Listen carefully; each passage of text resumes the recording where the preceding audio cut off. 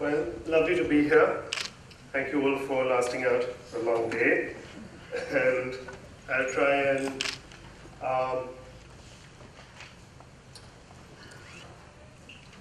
sort of inject some spontaneous ways of being able to justify my existence at the end of a day's proceedings where the conversation has gone much more away from my disciplinary expertise of iconographic studies in antiquity into their modern nation-state debates and cultural patrimony and arguments around matters about cultural propriety and hegemony and how cultural politics are to be played out. I don't think I'm completely alien from that neck of the woods. I have of late been shouting a lot in the press, I think, about how we need to take matters of cultural politics a little bit more seriously than we have given it. But before I begin, thank you very much, Renu, for inviting me, and thank you, Kavita, for putting together a conference on Gandhara. I think it's been years that I've been trying to call attention to the fact that Gandhara studies has been in an appalling condition in India. When I came back to India to work at JNU, it was one of my fundamental concerns to be able to start Gandhara studies once again, and we did something remarkable by being able to invite the curators of the Kabul Museum, hot on the heels of their fantastic Afghanistan exhibition, which toured Italy and the United States and Britain and other places, and give them some training and make them part of our classes at JNU, thanks to the collaboration of the University of Vienna. And that was an important moment because we could start actually building up libraries once again on Gandharan studies in India, which we haven't had our libraries on Gandhara developed since 1947. So when you read bibliographies and you see books that are available in libraries in Calcutta University or in Delhi or in major institutions here, you'll be hard-pressed to find the kind of up-to-date current research that is being done on the Northwest Frontier being made available to students over here. And that is indeed, as Vazira pointed out, largely because the discipline has moved into a European sphere, a Euro-American sphere. I think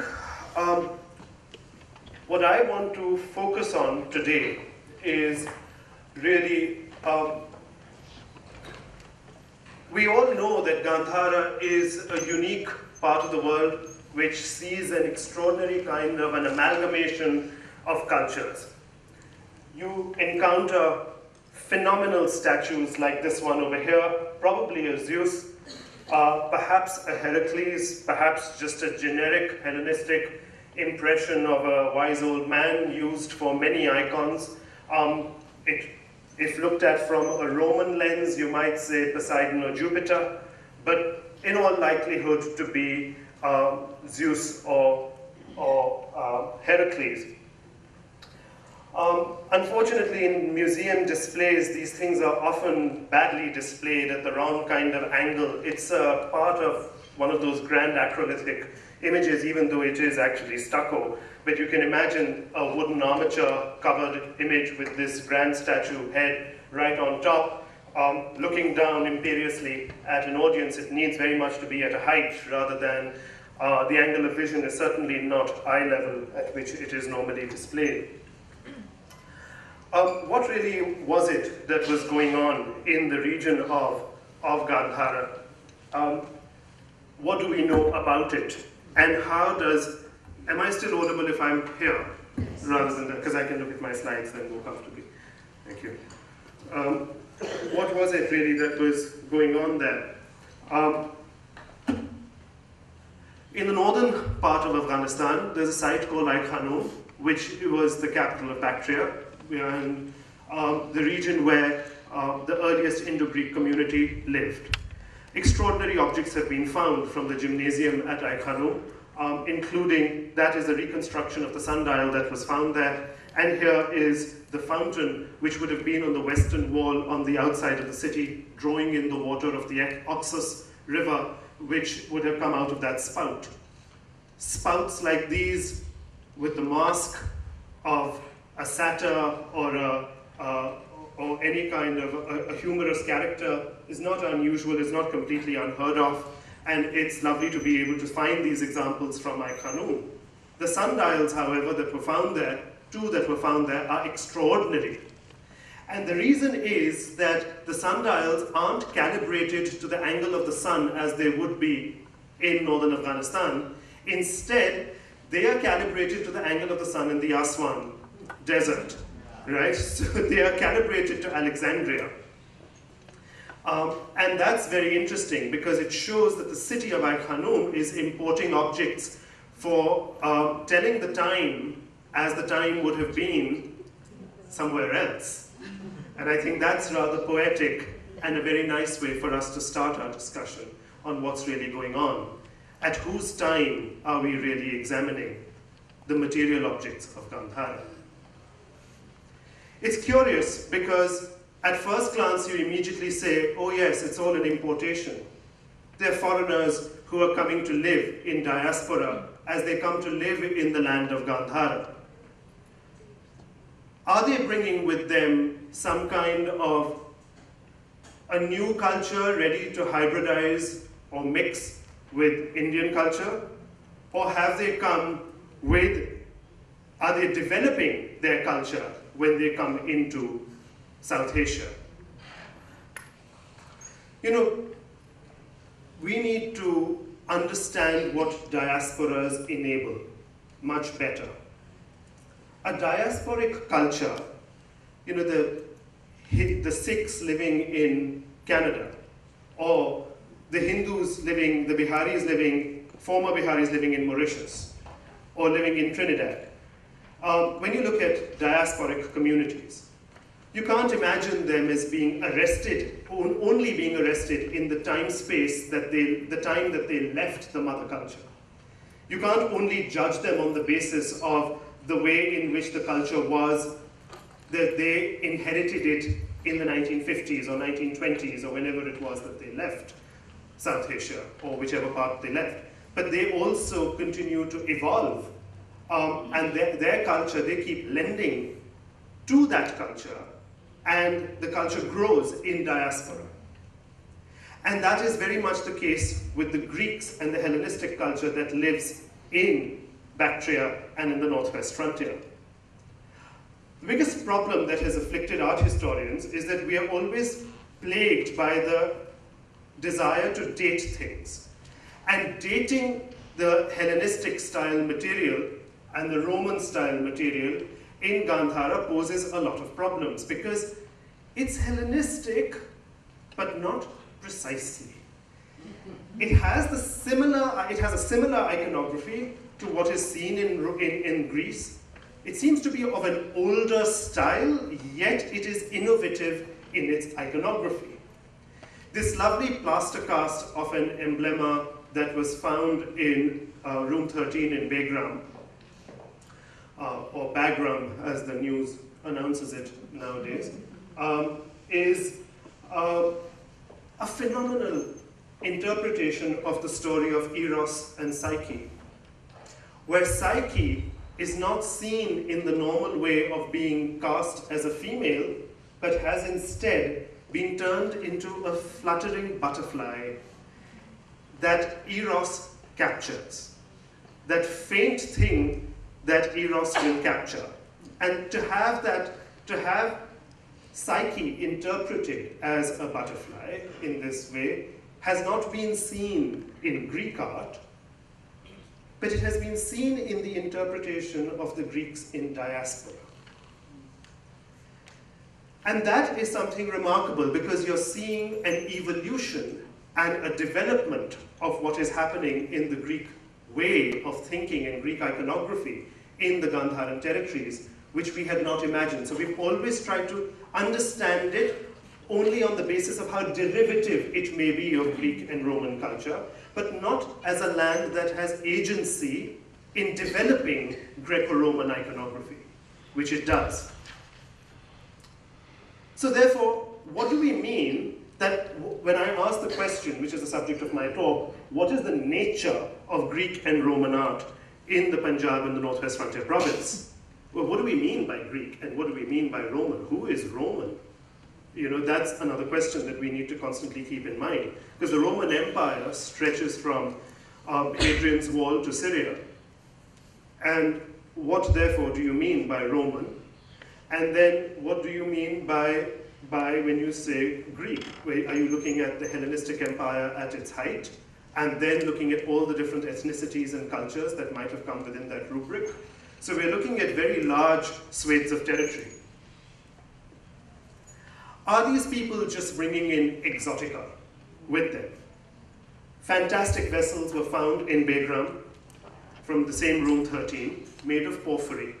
Porphyry is a stone that is found in Egypt, highly valued and prized at the time of the Romans, when it began to be used for making imperial sculpture, but imported also as a luxury item into the northwest frontier. Or this pair of chargers, these fantastic silver dishes in the Al-Sabah collection in Kuwait.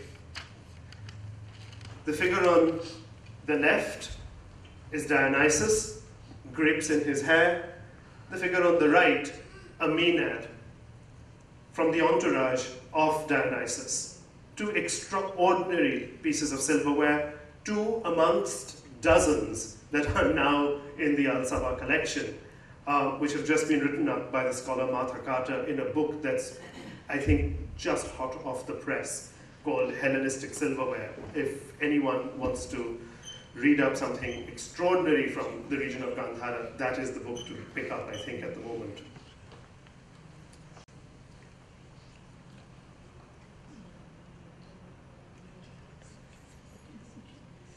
We don't know whether these were actually made in Gandhara or they were imported. But increasingly, if one did iconological studies, to use iconological studies for ascertaining provenance, it would seem likely that they were probably made in Gandhara. And the reason for that is that it is not incidental that Euripides writes the Bacchae at about the same time when these objects are made. And what is Euripides' play on the Bacchae really about? The famous play by Euripides. It's about the plea that Dionysus makes to be able to re-enter Greece, to be able to go back to a homeland. As he goes back from the east, it's quite interesting to be able to think about that play within the social context of what is really happening in the 2nd century BC, when more and more Greeks are moving into diaspora all the way through till the 1st century AD. So what is this region that they are moving into diaspora? Where are they relocating? And what is this? What is the culture that they're going to bring with them? So as we zoom into, as everyone today has tried to do, into the heart of Asia and look at the lands that they inhabited, it is worth remembering what was the full extent of Alexander's empire and what was the full extent of the Hellenistic kingdoms in the time of the Seleucids or Seleucids in Greek. The Seleucid kingdom actually spreads over much of Asia, where Greek turns into the major language of trade and exchange over this region. It enables things that the later Romans use profitably to their advantage in continuing with their trade in lands which are beyond Roman provinces. So if the Roman provinces ended on the borderlands of Turkey, Armenia, Syria, the lands beyond it were already in long-standing trade arrangements in the Hellenistic times, and that enabled the movement of objects quite easily. Fantastic objects were brought into the northwest frontier. The cameo that you see on the left, look at it carefully. He has a lion head, a hood that he wears. Clearly, it's Heracles. It was found in Bannu or Accra, the mound at Bannu in the northwest frontier province. To its right is another Heracles or perhaps a Serapis, also from Begram, made of bronze, dated to the 1st century AD and preserved in the Kabul Museum now. Two other objects, Another Hercules, or Heracles at the left, recently brought out on display, but something that I had originally photographed years back in the BM's collection. Barely known, hardly published, wonderful bronze in the round. He's missing the club on which he would have been leaning. A classic pose for a Heracles that was again found in the Northwest Frontier, but now in the British Museum. And beside it, a fantastic image of Harpocrates. Harpocrates, for those of you who don't know, is the son of Isis Hathor, the Egyptian mother goddess Isis, not what you guys think of as ISIS from the newspapers these days. The original ISIS, one that deserves your respect, please, not the kind of ways in which you might want to think of ISIS nowadays. Harpocrates is the child of Isis, and shrines to Harpocrates, the child god, began to be made, and images of Harpocrates began to spread all the way from London through to Kabul. In fact, even beyond Kabul to the Northwest Frontier. And this particular little bronze statuette is of the kind that people would have taken personally. They're portable objects. They went with people to different places. It's not just these portable objects that had a huge civilizational impact in transforming how people thought, but also coins, which are quite revealing. Amongst the relatively small range of deities most frequently represented on the coins, we find Zeus, Poseidon, Apollo, Heracles, the Dioscuri, Artemis, and Athena. The latter, that is Athena, portrayed mostly in her typical Macedonian form as Athena Alkidemos, as well as Nike and Tyche, personifications of victory and good fortune. Examples of cross-influences with local divinities, however, are rare in the early period of the Indo-Greek coins. For example, the crown of radiating spikes that surrounds the head of Artemis, perhaps suggesting the halo of light worn by the Iranian goddess Anahita. The Persian cap worn by Zeus Mithra is also one that is surrounded by rays of light and is seen on other coins of Hermes, of Amintas, and lastly the wheel, which is an Indian symbol of universal kingship, is found on one lone copper coin of Menander. So how much Indian iconography are we seeing being assimilated with Greek iconography in the early period? Relatively little. There is a certain moment when there seems to be some cultural difference, after which there is a concerted effort at a cultural mixing. Now, how will we term, and at what ways will we, as post-colonial scholars, study cultural mixing? Are we going to study as hybridization, syncretization, a cultural Creole, pidgin mixing? What terms are we going to use for studying this cultural hybridity and mixing? Well, let me give you some examples of what we see. The symbol of Athena, for instance, the owl, is frequently seen on the coins, on a certain group of coins. So too is the seated Athena. The coins that you can see of Agathocles have Zeus on them. These are all Indo-Greek kings, roughly speaking, for those of you who are not familiar, and my colleagues who are specialists to please forgive me for this oversimplification, but roughly of the 1st century BC. There are coins, several coins, particularly of Euthydemus and Demetrius, that show Heracles on them. And you can see Heracles with a club, putting a diadem on his head, or you can see Heracles leaning on his club.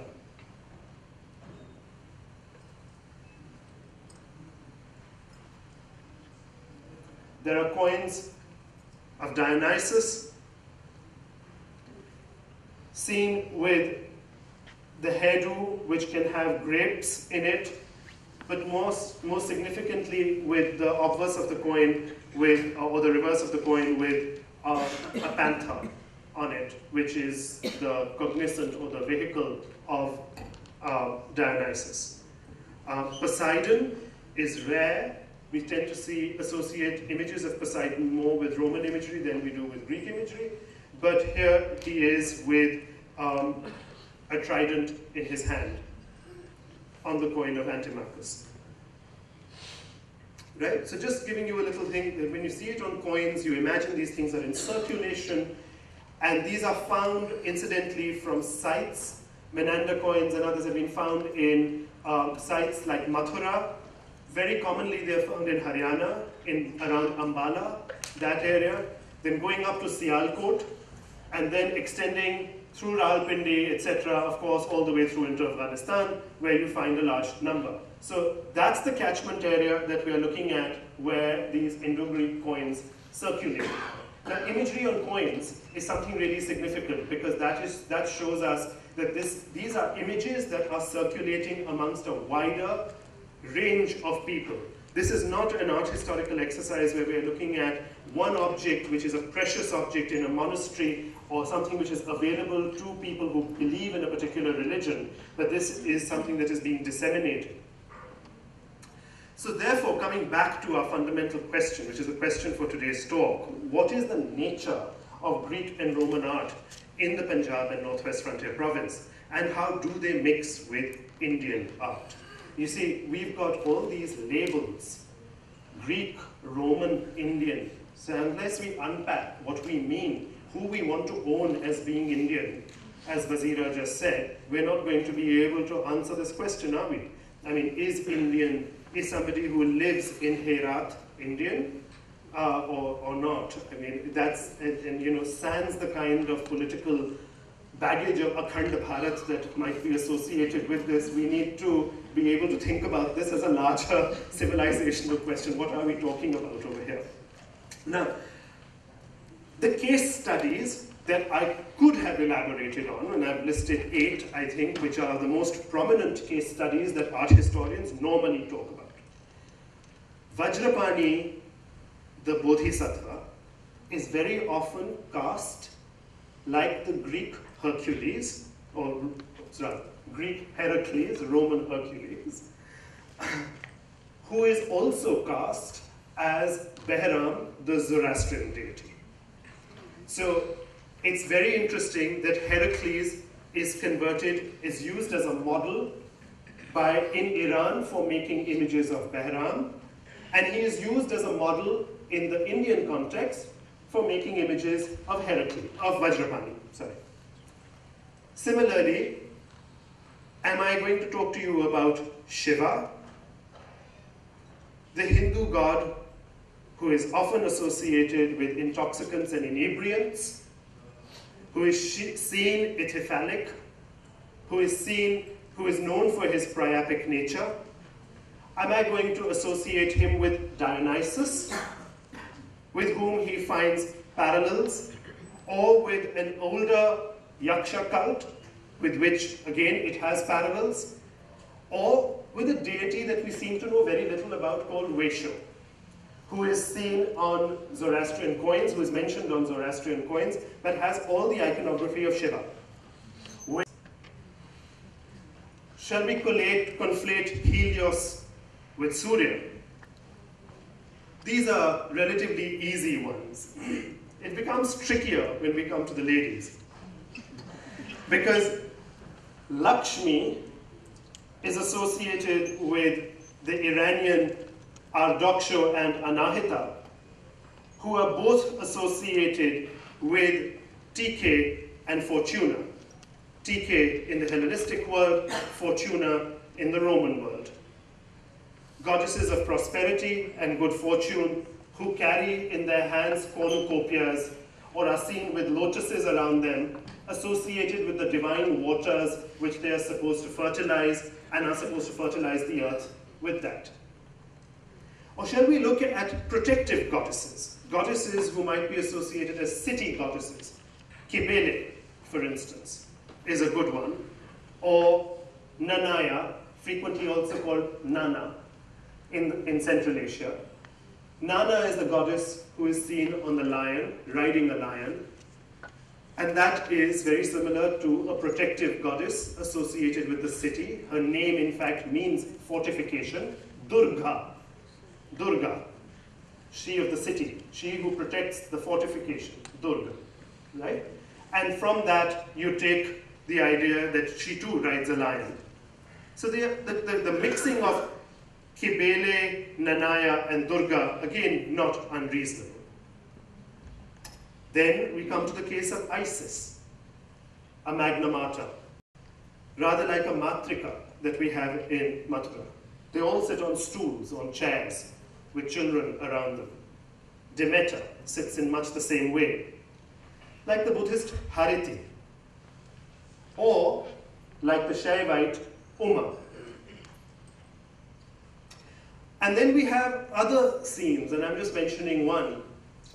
A standard dining room mosaic scene, the Rape of Ganymede. No, the Rape of Ganymede, honestly, used to be put frequently in Roman villas as a mosaic scene in their dining rooms. It was a frequently found Roman mosaic, early Roman mosaic.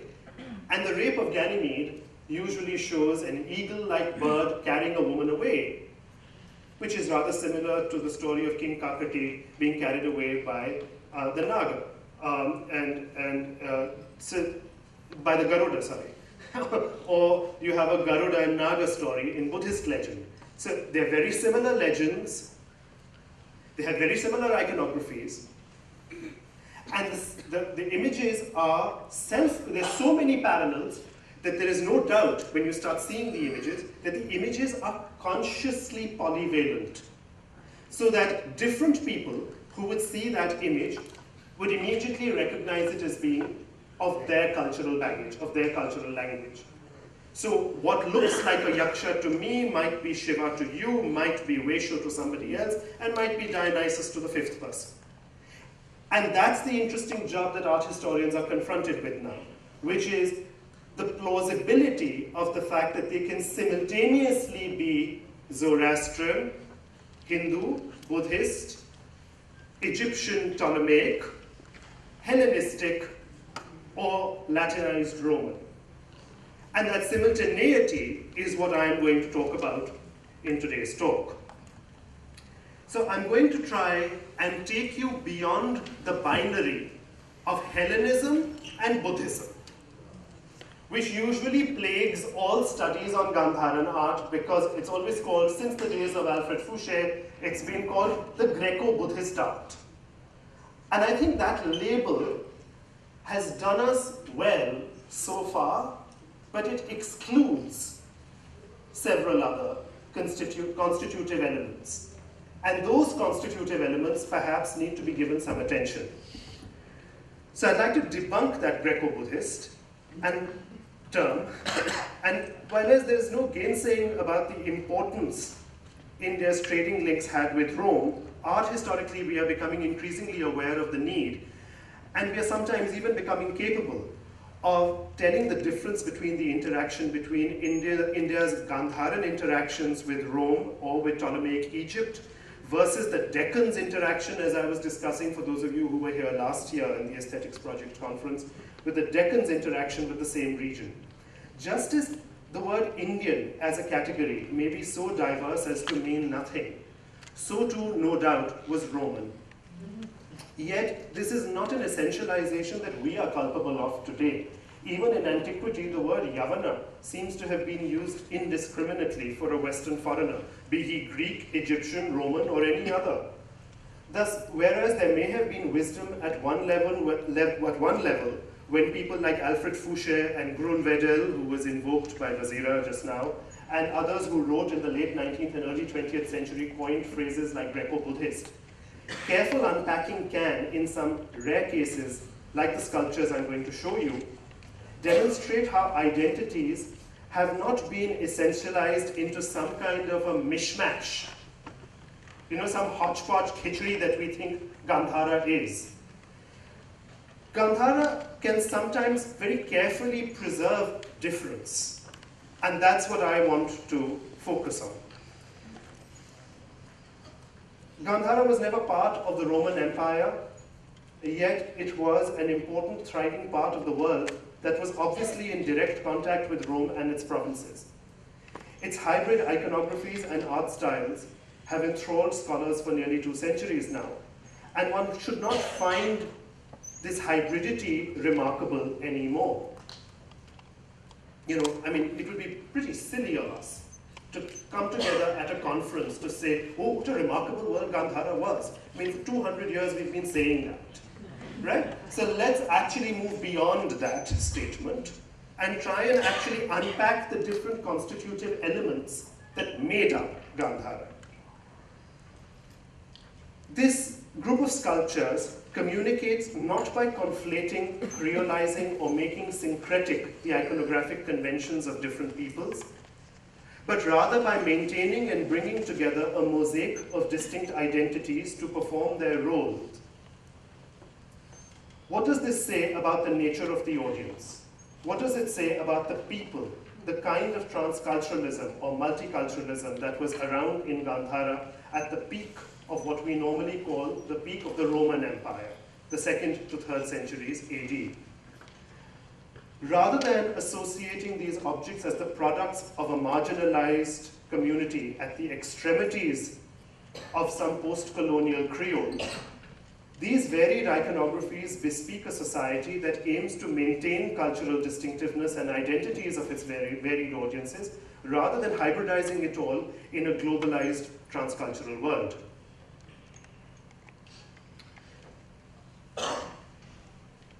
Let's remind ourselves of the kind of objects that are coming out of Gandhara. So what I'm going to do first is examine, I'm not going to be able to go through all my case studies, all 7 things that I know, 8 things that I listed there, but I'll go through a few of them. So let's look at Shiva. Now, the previous slide shows you how popular the cult of Dionysus was being inherited in the Northwest frontier.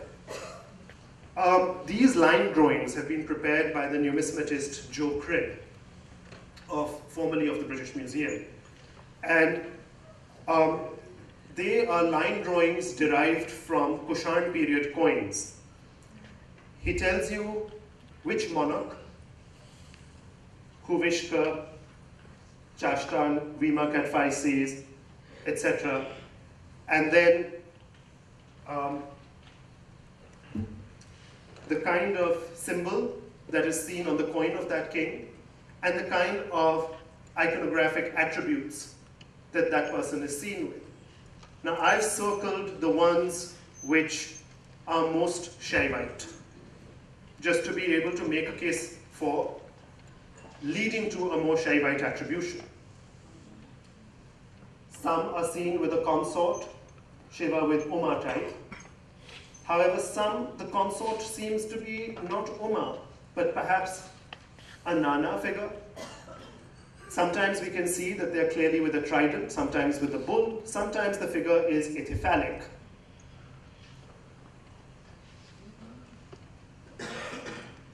But most often they are inscribed Vaishyo, who is, like I said, an Iranian deity. Sometimes we find seals too, where we find a Mithun couple, and in the light of the sexual symbolism and the coupling that is associated with Shiva and Uma, it might be that it is referring to the coupling that is associated with Indian deities. There are others as we move on from the Indo-Greek through the Kushan period when we come to statuary. So we were looking at Sahri Bahlol a little while ago as a site that several people have referred to today. This is a clear image of Shiva with an erect phallus, a trident in his hand, but curiously also a chakra, which we normally associate with Vishnu. Or the Berlin Museum's famous multi-headed example of Shiva, one of the first examples of a multiple-headed deity in Indian art. Oh, sorry, that was Stuttgart. This one's Berlin. Both in German collections. Again, epiphalic, again with a trident. A third eye represented more horizontally rather than vertically, which is something that happens in some of the earliest figures.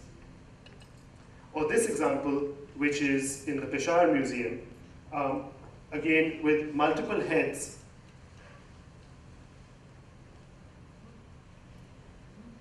aethephalic leaning on a bull. And so in time we go as we see the iconography of Shiva develop.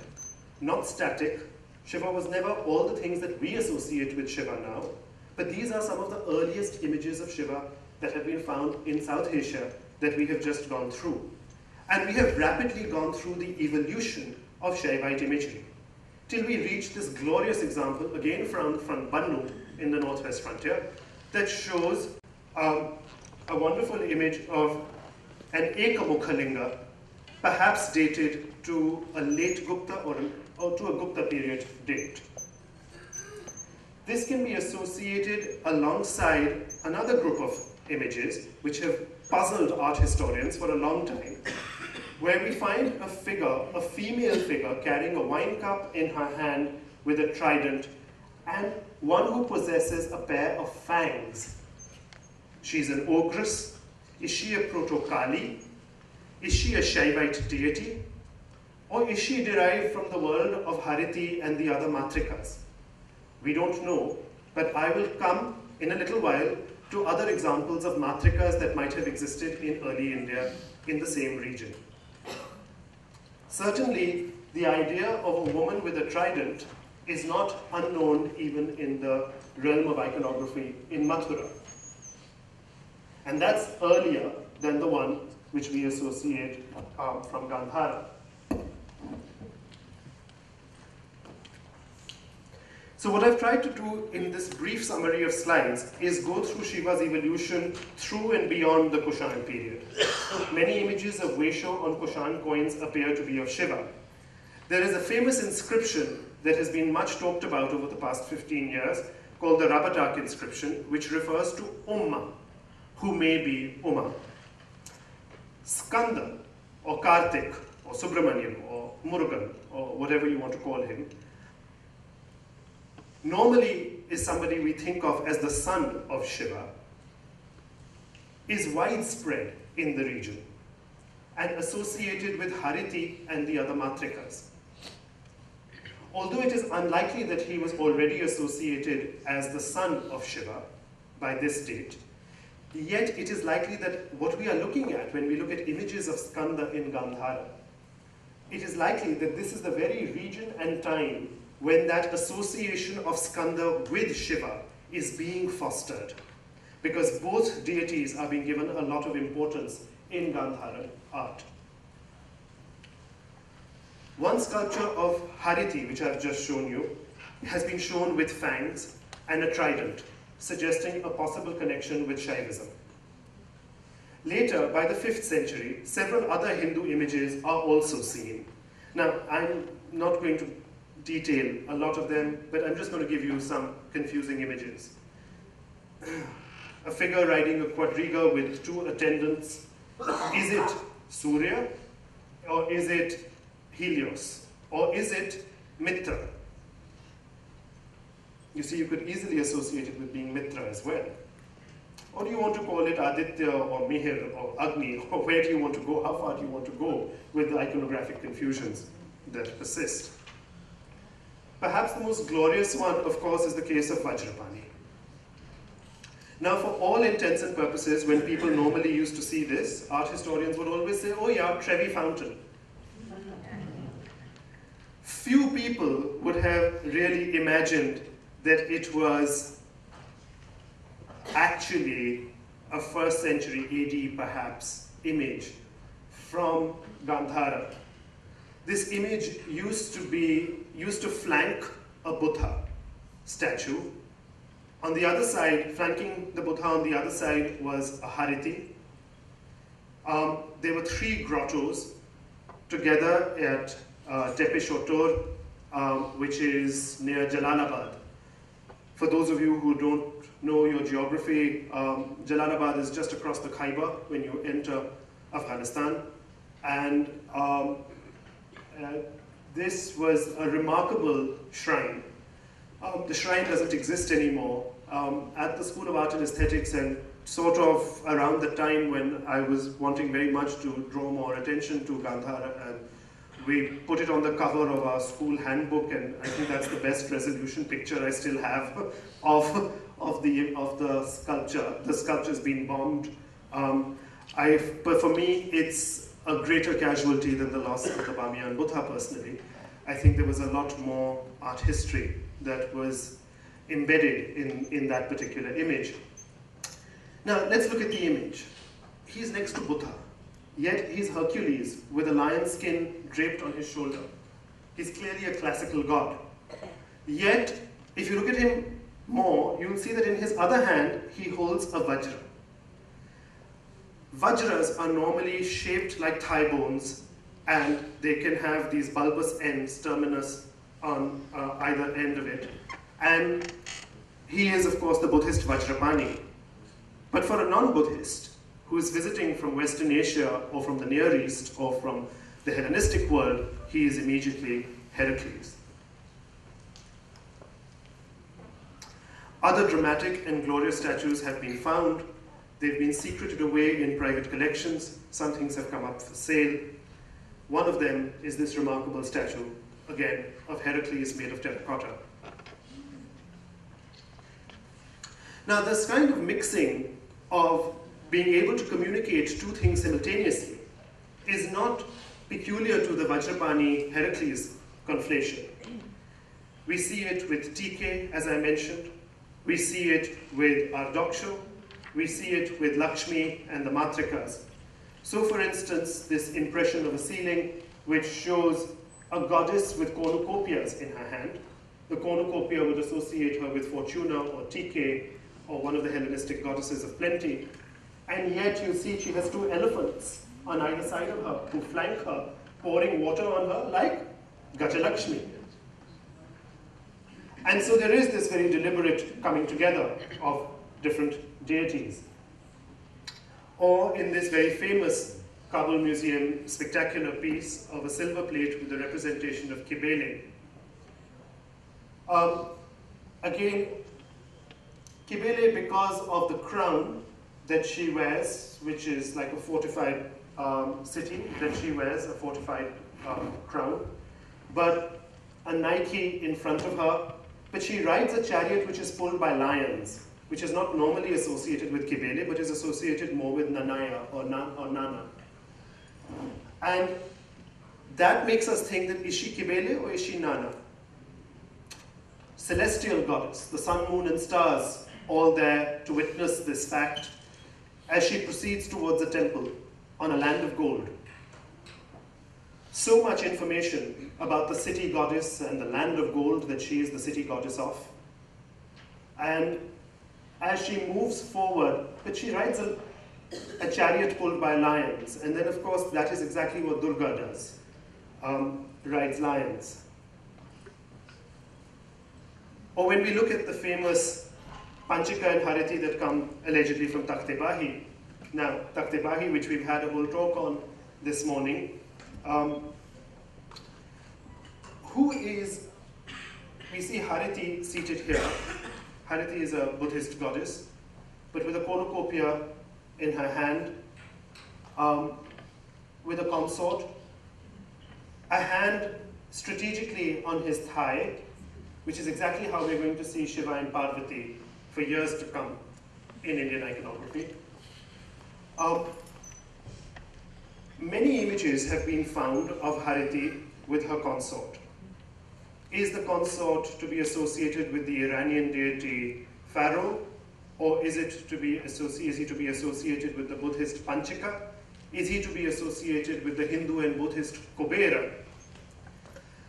This idea of showing coupled deities is something that Alfred Fouché wrote a lot about. And he said that tutelary deities like this are quite common all the way from Gaul to India. And he looks at examples in terracotta from Gaul to India, which he keeps citing as examples to show that this is a shared way in which images were being conceived. Now, this is a very decisive moment in the history of world art. You see, the origins of Indian iconography have got trapped in a big debate about whether Indians came up with these images first or whether Indian imagery comes to India from the Greco-Roman world. And it got caught up with a lot of nationalistic debates. The same is true if you go to France, or if you go and look at the shift from Celtic imagery into Roman imagery that is taking place in Britain. So when you look at images of deities like Rosmerta, a Celtic goddess, or how she is strategically and conveniently married off to Mercury, and that starts taking place in the British Isles, it's in the same way that Hariti might be getting married off over here too. And the model is something that we know of. I mean, Meenakshi famously marries Shiva in South India. So the model of marrying a deity from one culture to a deity of another culture is not something that is unusual to iconographers at this time at this moment in time. It is happening widely across the world at this time. Here, Hariti is seen more conventionally, with lots of children all around her. A fantastic sculpture in the Peshawar Museum, seen with her consort Panchika. Now, who is Hariti? Or what do we know about Hariti? Buddhist legend tells us about an ogress who used to devour children. And even though she had 100 children of her own, she would go around consuming other people's children. In order to propitiate her, people would make an offering of children at her temple, at her shrine. So an annual festival would demand child sacrifice at her shrine in order to keep her placated. Professor Beaver, David Beaver, wrote an article about the fact that images of Hariti become very popular in the 2nd century AD, coincidentally at a time when there is a major epidemic of smallpox or some other related anthrax epidemic that sweeps over much of Asia, decimating the Roman army, but having a major impact across Asia. It's not unusual to have goddesses made to propitiate, to allay illnesses. All over India, even now, the name that is associated with chickenpox is Mata, or Devi, or Mariamman, or Sitala, or some such goddess who is associated with causing, the mother who causes and can therefore remove the pox. Perhaps Hariti's way of claiming children in ancient times, he speculates, was also by causing epidemics of smallpox. And the only way to placate her was by sacrificing a child at her shrine. The fact that these stories are mentioned in Buddhist legend is quite interesting because she's not a particularly Buddhist goddess. But she is incorporated into Buddhism. She is from some pre-existing pantheon of deities who is brought into Buddhism in about the 1st century. Why is she brought into Buddhism? Because this was an old standing model, many old yakshas and yakshinis who could not be ignored. If your child falls sick, you're not going to exactly sit down and pray and imagine that the wisdom of the Bodhisattva is going to cure your child, but you're told that there is a ogress whose temple exists somewhere in the city, and if you go and pray there, she is the one who causes smallpox, and she will remove smallpox from your child. You will go and pray there.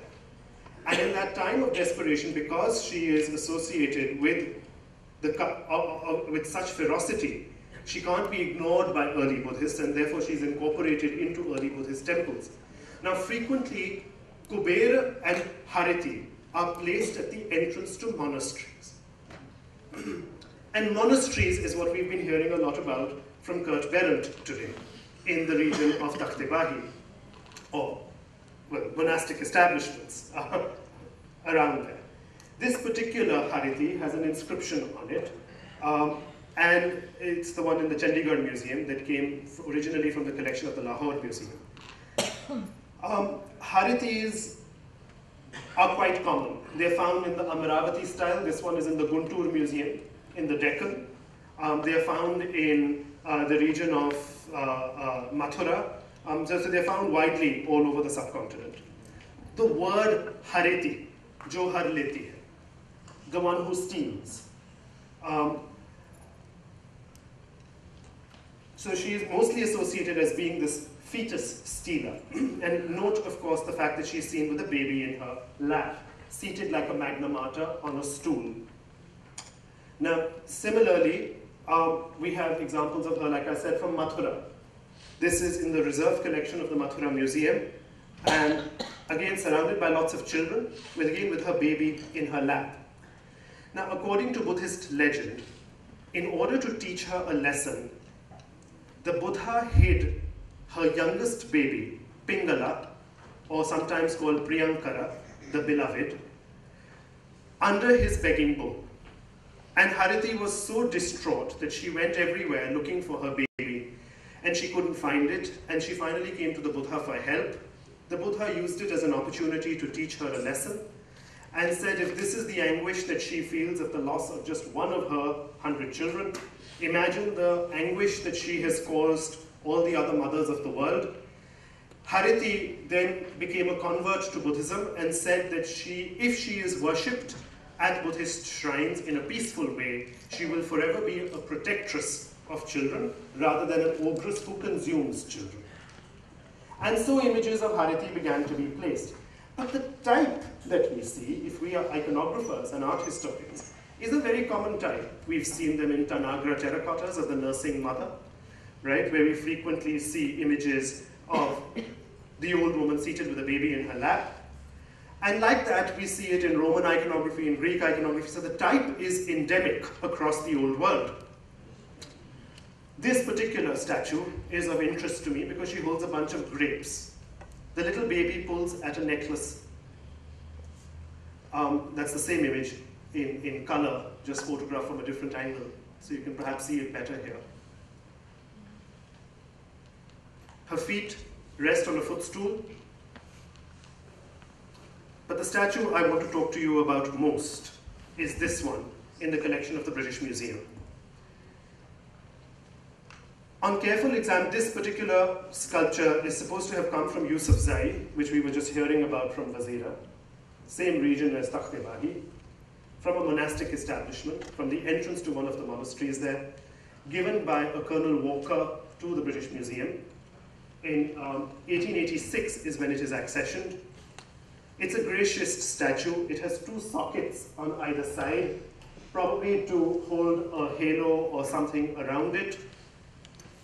It's in very shallow relief. It's not deep at all. It has all the usual things, a wreath-shaped headdress, a benevolent gesture, Priyankara or Pingala tugging on the necklace.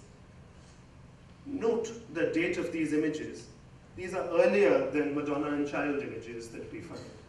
But it is very interesting to see how the type becomes endemic. Like I said, it's there in Greco-Roman art, it's there in Indian art, it's a particular type that gets used in world iconography. It keeps getting reabsorbed. Now, it has all the usual things that we associate with Hellenistic and Gandharan imagery, so I'm not going to get into too much detail about that. What I'm particularly interested in are the children that you see around her. You know, this statue has been published so many times, but nobody has really cared to look at these babies carefully. And when you really look at the children, you can actually recognize each one of the children. So, sitting on one side, the baby with the finger raised to his mouth is the standard gesture of the son of Isis called Harpocrates. He is the Egyptian child god. And what's wonderful about this one is that he even wears a mohawk. If you look at his hairstyle, he's got this central band of hair while the rest of his head has been shaved in a hairstyle which is clearly not associated with Indian images but is widely seen as an Egyptian hairstyle at this time. So it's quite nice to see this Egyptian baby.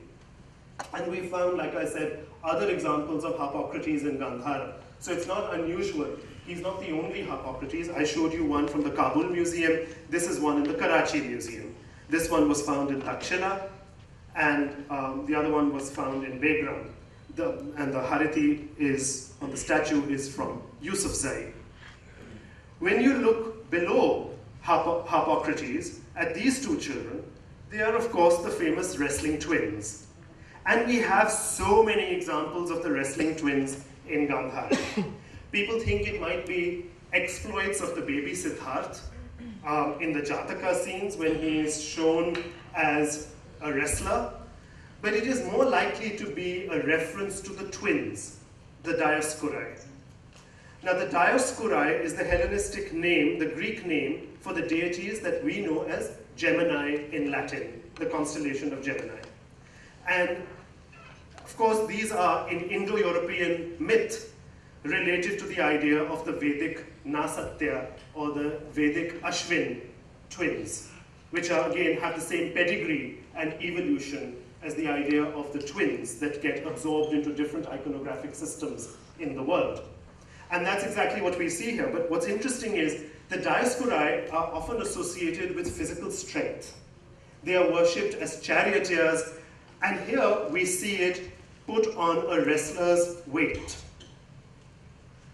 There are other examples of the Dioscuri, very commonly found on the coins of Eucratides, where you see them as twins riding horses. Like I said, they're also associated with charioteering, and that's how you see them here.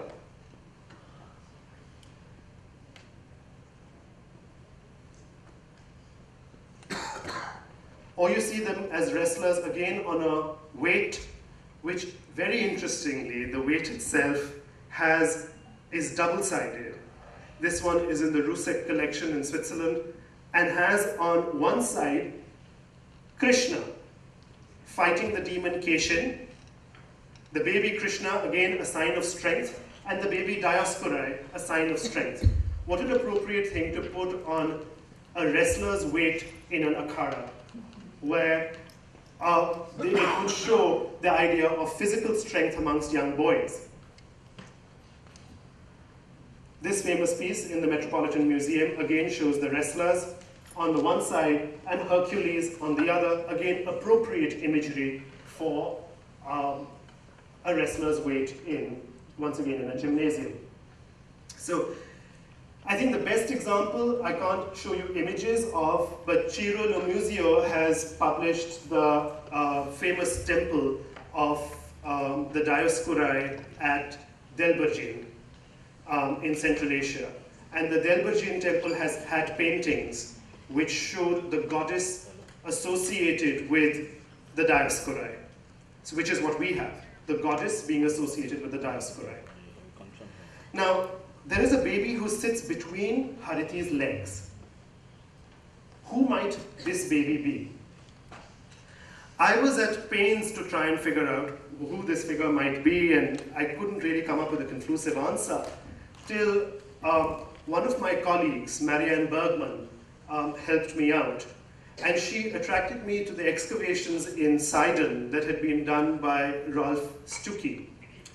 Stuckey's work shows that there are hundreds and hundreds of these so-called Cypriot temple boys that were made widely in Lebanon and in Cyprus, that were always placed directly in front of the temple to Isis. And they had a distinct pose, one leg folded, one leg bent up, and one arm pointing the way as if to the shrine of Isis. And they would be put up as ex voto reliefs that pilgrims would bring with them for blessings for their male children. And with one or two that are in a similar sort of pose was one thing. And then, of course, the Metropolitan Museum revealed that it had a couple of hundred, and from the Luigi Cesnola collection. And then the British Museum revealed it had another couple of hundred. And then when we go into the reserves of the stores of the museums in Lebanon and in Cyprus, we find many, many more. And it becomes a standard type of votive relief that people would have put in front of the temple directly as an offering shrine in front of the temple to the Magna Mater. So there we see how the storerooms are filled with these temple boys. always in the same pose, and always directly in front of Isis, exactly how it has been positioned in our sculpture, in the middle of her legs, pointing the way to her. Now we come to the other three children on the other side of her. This child, it turned out, is of course none other than Skanda Kartikeya. He has a baby in a bird on his wrist, and if you look at him aerially, his hair is arranged into 3 ponytails, which is exactly how Kartikeya's hair is meant to be in early iconographic texts. So that became quite clear that, you've got Skanda Kartikeya on one side, Harpocrates on the other side. This much was easy. Getting this far, it's taken me years, and I have to acknowledge the enormous cooperation and help I've received from my colleagues in the Getty Foundation, who have really facilitated a lot of this research, as well as the British Museum, where the sculpture is housed.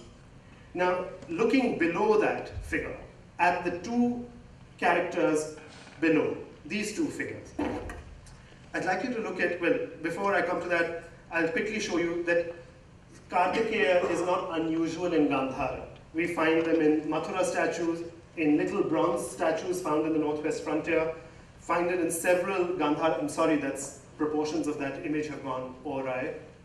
Find it in grey schist sculptures where he is shown as Mahasena, one of his other names that is associated with Kartikeya, as the leader of the army.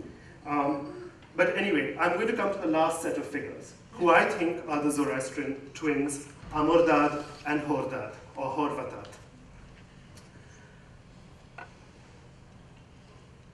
Who are all the other children that we've seen around Hariti? You've seen somebody who is Phoenician, the temple boy. You've seen somebody who is Egyptian, Harpocrates. You've seen somebody who is Hellenistic, the Dioscuri. You've seen somebody who is Hindu, Skanda Kartikeya. You've covered all the major religions of the ancient world. Which is the missing one? Of course, Iran, the Zoroastrian one. That's the missing part. But the odd thing is, we know remarkably little about early Zoroastrian imagery. Early Zoroastrian imagery is known to be aniconic. Rather like Vedic imagery, it worshipped the sacred fire. There were no images that were really made. So ascertaining what might be a Zoroastrian image from ancient times is fraught with controversy and problems. So where does one go? And how did those people who wanted to image Zoroastrians start their job? Now, the Zoroastrians are confronted with much the same problems as the Hindus and the Buddhists are at this time, because a lot of images for deities are being made all over the world for the first time, at this moment in time. And how are Zoroastrians going to figure out how they're going to make their images? And who are they going to choose to image? On this sculpture, opposite the Dioscuri, by Hariti's right foot, are a set of twins with distinctive off-shoulder long tunics. It is likely that they too are a pair. Neither the costume nor the bowl and cup which they hold, however, can specifically be associated with any known images. Now, since all the other 4 major religions of the world and communities of the world have been depicted here, it is likely that one should explore Zoroastrian imagery. Several inscriptions of the Kushans in Afghanistan and in the Gandhara heartland, both on coins as well as on stone, mention the names of many ancient Zoroastrian deities. There is little doubt that Zoroastrianism was one of the major religions that was recognized by the Kushan state. However, identifying any iconography definitively with pre-Sasanian or Parthian Zoroastrianism without inscriptions to substantiate them remains difficult. One may speculate, however, that this pair represents Amurdad and Hordad, who are connected with the life-sustaining plants, food, and fertilizing water and drink. So note the fact that they hold a bowl and a cup in their hands. What's interesting also is that one of them wears a hair ornament, which is like a tika that falls on the top of the forehead, attached to their hair. Their distinctive curls, and this very particular, almost like a kiton, but a kiton without a brooch, a girl's dress. It's not a boy's dress. Is this a pair of girls rather than a pair of boys? Is what I would like to speculate. Amurdad and Hordad are two of the principal Anshaspantas that are respectively symbolic of immortality and of good health and wholeness. These figures in the British Museum Hariti are shown with a bowl and a cup. These are often symbols of food, plenty, and immortality, all of which would be in keeping with the nature of these Zoroastrian deities. They are associated with the Amurdad and Hordad are associated with the stories of the birth of Zarathustra himself, and are known to strengthen sacrificial offerings and are associated with divine food. The Avestan Amurdad and Horvatat are seen originally as female, and for the most part, they continue to be thought of as female, except when in Middle Persian, they lose their grammatical gender and are rendered as male figures. So only for a brief while in their history do they become male, but otherwise they were originally thought of as female. Considering that the identities of the rest of the figures on this sculpture include every other major cult of the Hellenistic and Roman period, it would be unlikely for Zoroastrianism to not be represented on this sculpture. So coming towards my conclusion now. What we have seen on this sculpture is a Hariti who embodies a paradoxical principle of a demonic ogress and a nurturing mother, a duality. As an ogress, she symbolized the destructive powers, devouring children and ravaging the land, but converted by the Buddha, she became a protective force, ensuring fertility, providing prosperity. Likewise, a duality is also seen in Panchika, the consort of Hariti, who can be as much a powerful protector as much as he can be a beneficent giver. The dualism that we see is inherent in the children surrounding Hariti as well. Again, binaries everywhere. Look at the stories of these children. Who are these children? They all symbolize duality that is needed for birth, because no birth can take place without duality. Of the twin Dioscuri, Castor is the mortal son of the Spartan king Tyndareus, and Pollux is the immortal son of Zeus. Harpocrates, or Horus, was born of the scattered bits of Osiris's seed. Skanda, Kartikeya, was born of Shiva's seed, but was claimed variously by his wife Parvati, by Agni, by the wives of the 6 stars known as the Kritikas, who nursed him. The child in Hariti's own lap, Priyankara, the beloved one, was the one who was stolen, and then he was the one who was restored. And if the second set of twins really are the girls Amurdad and Hordad, then they too would symbolize a dialectic of the world of mortals and the world of Ahura Mazda by embodying the energies that transform the spiritual into the material. I think there is a lot to be said for these kinds of images. What we've seen is a sculpture that preserves difference.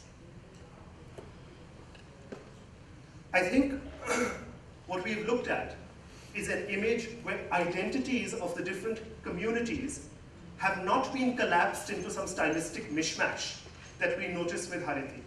But what is clear is that the identities of each of the deities around Hariti has been kept distinct.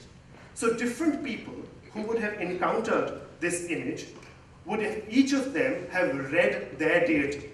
So the visiting Egyptian would have seen Harpocrates. The visiting Hindu would have seen Kartikeya. The visiting Zoroastrians might have recognized Amurdad and Hordad. The Greeks, the Dioscuri, the Lebanese, the temple boy. All of this is present around a figure who sits in a pose that is a generic pose. The pose is of a generic goddess of a Demeter, or an Isis, or a Matrika, or a Hariti. What's happened is that there has been a conflation in the main figure but there has been distinctiveness in the surrounding figures. So two things are happening simultaneously. A collapsing of difference, homogenization, but also the separation of difference and the maintenance of identities. Right? Both things are taking place. And I think that's what we need to be aware of when we think of multiculturalism. Images of Gandharan mixing are not uncommon from the 2nd to the 4th centuries. Like I said earlier, it isn't unusual for a scholar to make a statement about the curiously hybrid nature of the art of Gandhara. Yet what I've tried to do in this paper is unpack those differences. Now, locating regional identities in an age of transcultural networks in the aftermath of great empires is very problematic. This is what all of us as post-colonial scholars are aware of. You see, Greek has become the lingua franca across Asia, rather like English becomes the lingua franca in the post-colonial world. However, Greece itself at this time has come under Latin influence. Remember, Greece has been captured by Rome in the period that we are examining. And the major language that is being used in Greece at this time for statecraft and for writing is Latin and not Greek.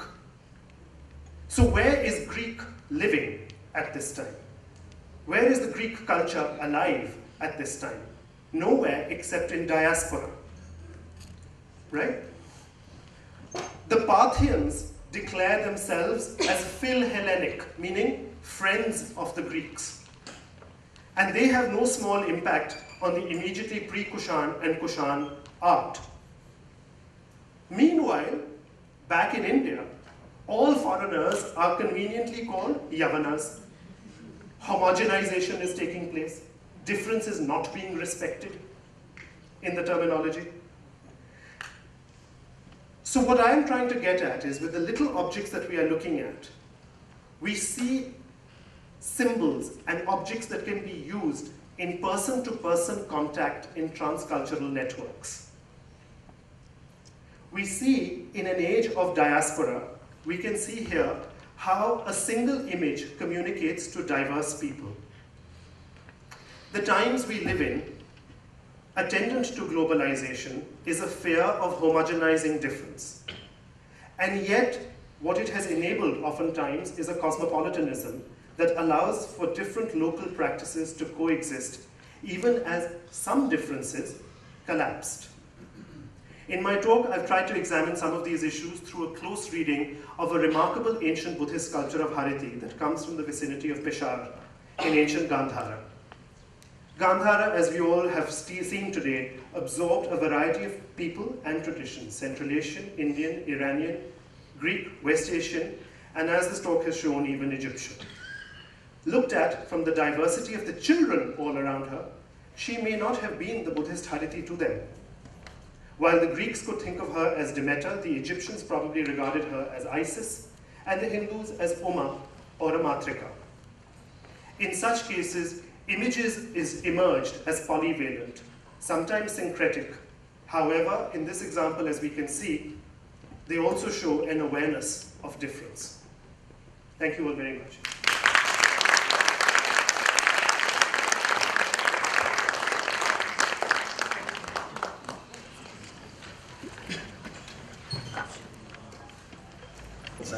Amazing. I'm sure it left all of us with 100 questions. And for me, what was very exciting was seeing you mentioned the link between the similarity with the Virgin and Child. But it's more than just a similarity, because the Virgin and Child enters Christian art via Coptic art, where it comes from Horus Nisus. Yes. And it transfers to the West with, in the Book of Kells, the Virgo Lactans, the very first image of the Virgin feeding the baby, comes directly from Coptic art, borrowed directly from Isis and Horus. It's full circle, it goes in both directions. Brilliant. Yeah. Heads off to Christians, heads off to Afghanistan. Exactly. Wonderful. Okay. Exactly. I mean, Yeah. there is much that one could have elaborated on and gone into the details of the ancient history of different cultures, but I think we do need to take a step back to look at these shared histories that lie at the base of some of these images. questions. I can see several. How do you want to do it? Do yourself. No, I'm at your mercy. Okay.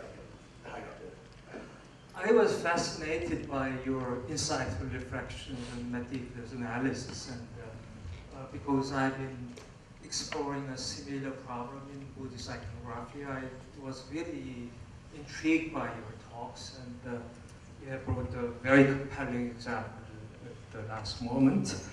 I'd just like to ask, just to clarify your point, I'd like to ask a few questions. First, I wonder when an individual identity is important, or when exclusive identity is important. Now, it's not automatically important in every case. Just very often it doesn't matter. So that's my question. And also at the same time, your grand question of what is Greek or Roman, and that question of kind of designation of source as an identity, and also iconographical identity could be considered separate problems, although they may be related. And also, you brought a really compelling example. I was completely convinced by your meticulous analysis of the British Museum Haredi, and it's really fascinating that, I kind of have an impression that's a very special piece, and it's almost like a metaphysical, the symbolism. It's deliberately showing something like that. And I'm wondering about in terms of functions. I mean, who could,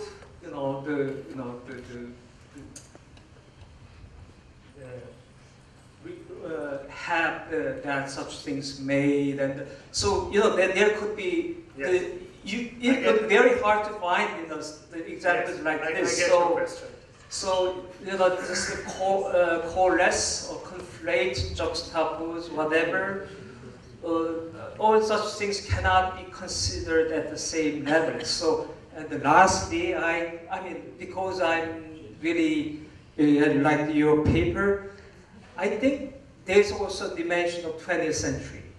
I mean that there have been many strange things coming out in the second part of this 20th century, and I think when something is somewhat unfamiliar, strange, I think it's a responsibility of those who present those pieces. Yes. We have right to question such pieces. So I would, because you have many other good pieces, you don't have to probably have to use such pieces because you could open to some questions. It's a minor one, but absolutely. Thank you. I think both are very relevant questions. Your second question I'll take first, and then your more fundamental question I'll take next. Your second question about the fact that you're absolutely right. I could have made my point completely without showing some of the recent discoveries which I've included in my talk. I did it deliberately as a provocateur. I want people to start looking at these new discoveries. I think we have been too judgmental, and because I can make my case and prove my case with older images that were known in the 19th century and very early 20th century, the reason for including the recent discoveries of the past 20 years is also to be able to draw attention to the world about what kind of damages have been wreaked upon the northwest frontier. And I think what's gone on in Afghanistan, I tried to make my talk sufficiently political about the fact that we need to think about the damages that have been suffered by the statues as what has been lost, but also in terms of various things that have been gained. It would be all too easy for art historians, as it normally is, to label discoveries as being fake, which happens because fundamentally of a lethargy in our profession. And because we don't actually challenge ourselves enough to try and explore why that object might be real. because it hasn't been received by us as being canonical, and we haven't grown up seeing 19th century pictures of it. So I think it's much harder for us to accept the fact that they might be real. The object exists. Somebody has got to deal with it. Somebody has got to work with it in some way, and we have to find, as a profession, we have to find a way forward with dealing with these images that are going to come up, that are coming up. And I think this is a part of a much larger political debate as to what's going to be the fate of these objects that have come out of the northwest frontier in Afghanistan. Indeed, they are shrouded in suspicion that they might be fake, but imagine the other thing. Imagine if they are not fake, and imagine if they are real. And we have let them be sold on the market freely because we imagine that they are fake. And because they are fake, with impunity they can be traded. And we are not going to claim them and preserve them in our museums. And which art historian can stand up with impunity and confidence and say without a shadow of doubt that these are definitely fake? I'd be hard-pressed to find one. And as long as we have a room for doubt in our minds, we owe these objects a responsibility of safekeeping. So that's as far as my views on the second part of the question are concerned. As far as the first part of the question is concerned, I think this object was important and it is unique. I don't think it's common. I've been fortunate enough to, it's taken me several years to really unpack and analyze the iconological meanings behind this particular statue. But that's also because that's the kind of art history I like to do, I've discovered. And I'd like to look at the symbolism behind images, rather than the kind of spotting necessarily. I like to look for the philosophical evolution of ideas in time, and that's what I've been trying to do with this image. Now, if one could do that with other images, and one could try and do that with other images, I'm sure it would be possible. I think with cases of Shiva and Heracles, it would be possible to do it profitably. Having said that, this sculpture is unique, and this sculpture's placement is a clue. Where you ask the question of how would it have been used, and imagine it on the entrance to a stupa, to a monastery, attracting pilgrims from all over the world who would have come to a site like Takht-e-Bahi, and they would have seen this at the entrance to the monastery, which is very much the kind of multicultural object that would be appropriate for the needs of a major monastery like Takht-e-Bahi, which is seen for kilometers, as Xuanzang says, where the golden domes are glittering for kilometers, as he records, as he approaches Takht-e-Bahi. I think this kind of thing at the entrance to a monastery, because we know Harati sculptures and Kubera sculptures continue until the 7th, 8th centuries in India to be placed at the entrance to a monastery. And Colonel Walker clearly says that he found it in Yusufzai. He doesn't say that it was at Takht-e-Bahi. And Yusufzai has several monasteries. So it could be from any of those places where it certainly has this multicultural appeal. I've been to a faker's workshop in Swat, and they had long lines of every great book of Gandhara art, plus all the latest Sotheby's and Christie's catalogs. It's a sophisticated operation, particularly in stucco. Yeah. Anyway, sorry. Yeah. Kurt. Oh, well, I also really like your talk. My question really sort of is about how we understand the same dynamic as it applies to Central Asia. I mean, I'm thinking specifically of the Shiva, Weisho, Shivas in Panjika. But this must be much more sophisticated than that, I would think, going that direction. The Panjikent paintings and all of that stuff, I mean, that you have in your museum and stuff. And well, those, I'm thinking of the Hermitage, really. Right. I mean, that stuff is spectacular. It is, of course, extremely sophisticated. And I don't know what the question is in this. I mean, what do I think about it? Well, Beggars belief. It is extraordinarily important. It's still at play there. Yeah. Yeah. I mean, I think we could. We could look at that material as part of this. And I think we need to think about migrations and movements. I mean, today, that's what I said. That's why I put Indian in inverted commas. That is the Hindu Indian something that is limited to the modern confines of India? Or how much did it actually spread? I mean, it's only since 47 the current maps have been drawn. So we know about the large number of Hindu shrines all through Afghanistan, and indeed spreading up into Central Asia. And the communities of the Hindus from the northwest frontier famously traded with Russia all through, and with Syria. There are records to that effect in St. Petersburg, which detail the Hindu traders from the northwest frontiers' activities in Central Asia. And pilgrims coming from India to sites. To those, so I think Even in the 19th century. so. There is. Because I think it is an interesting chronological dimension. I suppose that's one of the reasons I'm asking, because you're really looking at this early horizon, and yet, certainly all of this carries on into Up until into the 6th, 7th, 8th century. Indeed, it does. It does carry on till the 6th, 7th, 8th centuries. Yeah. Jyotendra has a question. Yeah. Thanks, Naman, for raising so many questions with regard to various iconographic possibilities and connections. I want to ask you a question with regard to Shitala. You mentioned that Shitala is a goddess who gives smallpox and then removes smallpox. Oh. Now, what would be the logic of giving smallpox and removing the smallpox? Why would such a person be a deity? So there has to be something more to it. Yes. Otherwise, why goddess? Now, entire Rajasthan, major parts of southern Madhya Pradesh, and parts of Gujarat, there is a living ritual and widespread mythology about Shitala. And Shitala, as a goddess dreaded, is colonial.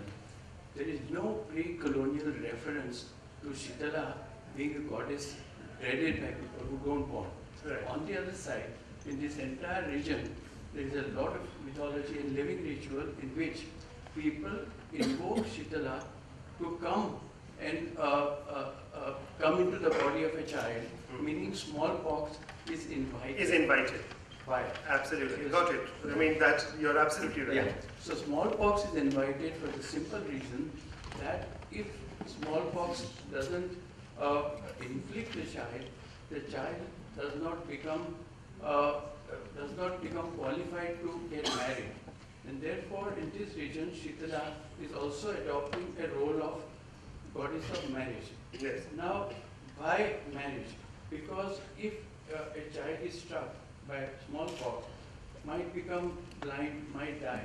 And generally there was child marriage in this area. And therefore, the fathers and the family wanted the goddess to come so that if the child survives, then becomes qualified to get married. So the girl's father would give a daughter only to a person in marriage who would be... Who had smallpox. Absolutely, I know. And you've written this, you've talked about it to me before as well, and absolutely, I understand that. Would be, and second small observation is that when you showed the goddess with a bunch of grapes and children around, but that is very close to the iconography of Ambika in Ellora and elsewhere, where she's holding a bunch of mangoes in her right hand and she's surrounded by children. Yeah, but I mean, we have no other depictions of Ambika before the 3rd, 4th centuries. At the earliest would be stretched there. These things are a little bit earlier, but the presence of Jain imagery in Gandhara is another thing. I mean, if we are trying to say, so it becomes difficult, but the presence of grapes in Gandhara rather than mangoes is something that is widespread and is associated with Greco-Roman imagery much more readily, and for which there is a lot of evidence in the region. Yeah.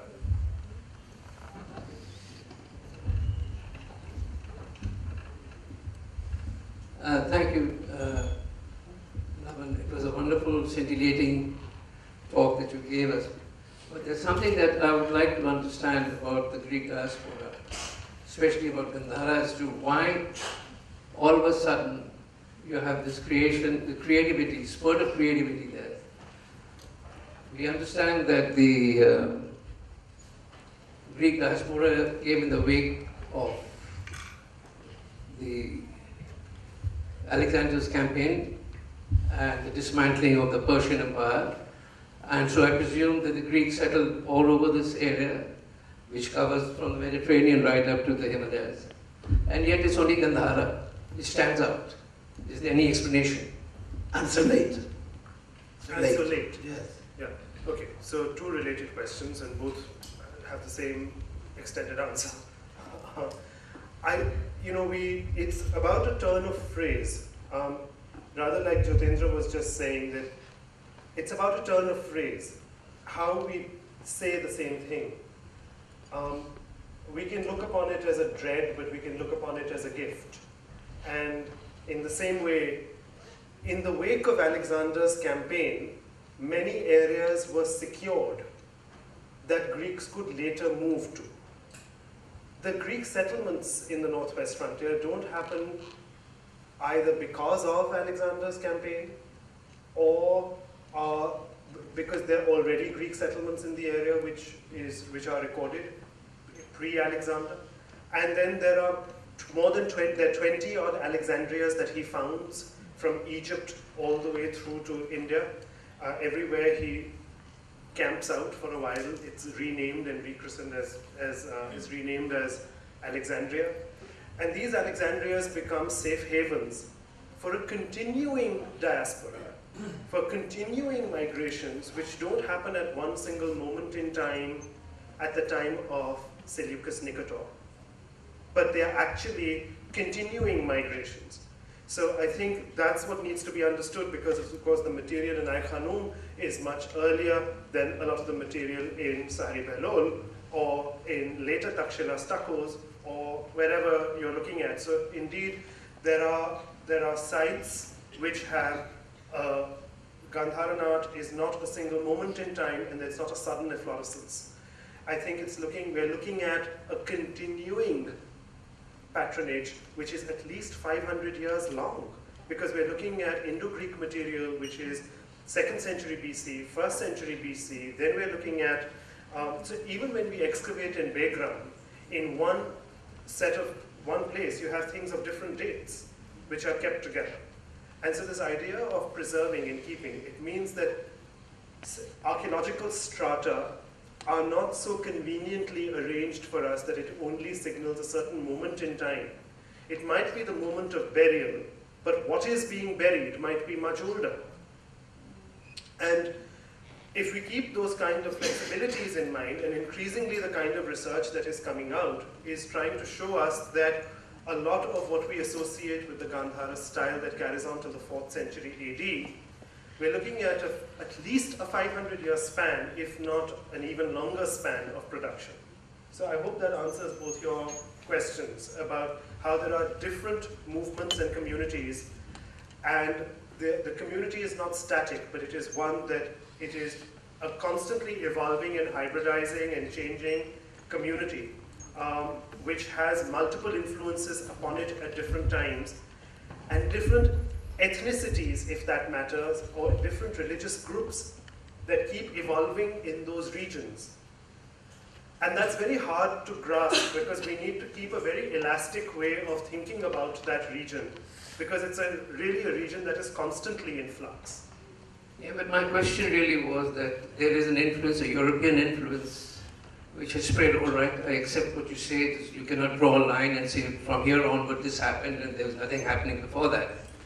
But where else is the similar kind of influence in the entire landmass that we see between the Mediterranean? I think that's a good question, but I think in the Mediterranean, certainly, in Egypt, certainly, but also if we look at some of the material in Iran, some of the sites that have come out, some of the Syrian material, which is very closely allied to the Indian material, I think a lot of the excavations in Dura Europos have drawn a lot of attention, even in the small finds at Dura, to similar small finds that are there in the Gandharan territories. So there are parallels, but certainly the volume of Gandharan material is larger than the rest, except the Ptolemaic material, which is equally huge.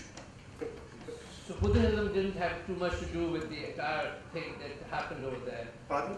Buddhism per se did not have that much of an influence in this creative aspect that went on during that period? No, it has an enormous impact. It has a major impact. I think Buddhism is a very contributory force and is the fundamental religion that is being followed. It is certainly the most dominant one. But it's not at the exclusion of many others. It's certainly the most dominant religious persuasion. But that's a different question. Yes. So picking up on the notion of dynamics, looking at your example of Hariti, I think what the extraordinary thing in that sculpture also is that it captures, it's a stone sculpture chiseled in stone, but it actually captures a whole narrative of something that moves, a whole iconography that has evolved over a long period of time and isn't static. So I'm fascinated by the idea of we're trying to identify something, we're trying to interpret something, but maybe the key is the ambiguity, the fluidity of it all, encompassing the possibility of movement and appealing. It can be whatever you want to see in it, whatever you'd like to worship it as. It can be that. For the different communities. Yes. Yeah. Yeah, I just have the microphone. I think we're at the end of. I think he has to. Jason has a question. I didn't have a question actually. I just had a comment that I really appreciated your application of contemporary diaspora theory to develop this idea of a kind of conscious polyvalence. And of course, we also see that epigraphically in the Rabatak inscription, where you have these brilliant interlinear glosses, right, which could be read in similar ways as the iconography of the Hariti sculpture in the museum. Right.